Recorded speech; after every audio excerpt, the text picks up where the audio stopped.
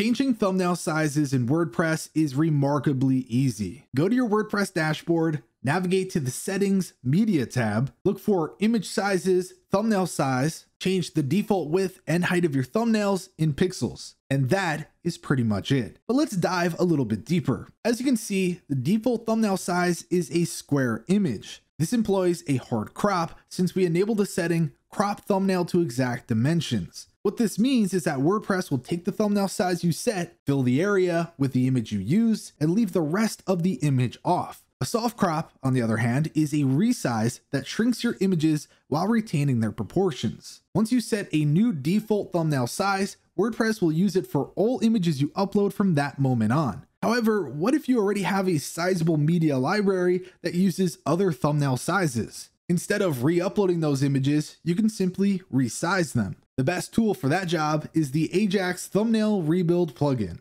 What this plugin does is takes all of your existing thumbnails and resizes them one by one. It also works on the other image sizes that WordPress uses, such as medium, large, and so on.